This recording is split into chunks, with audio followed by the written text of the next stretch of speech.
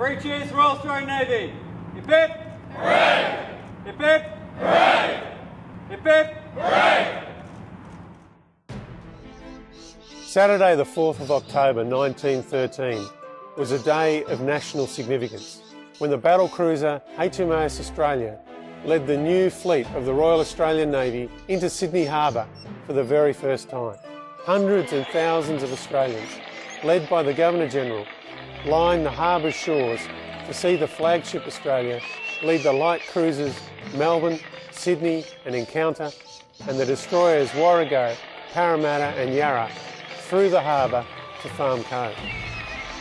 The International Fleet Review will be held from the 3rd to the 11th of October this year to mark this historic event.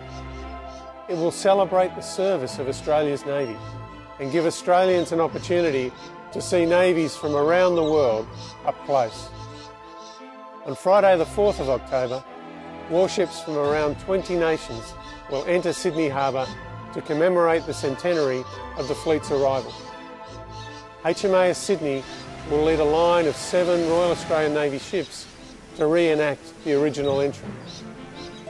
The Governor-General will conduct a ceremonial review of the combined fleet of around 40 warships and 8,000 sailors on Saturday the 5th of October.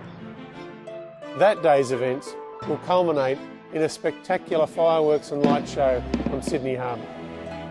There will be activities across Sydney, including Australian and visiting warship open days, aircraft flyovers, naval band performances, a parade of around 20 tall ships, and a march of the combined naval contingents through the centre of Sydney.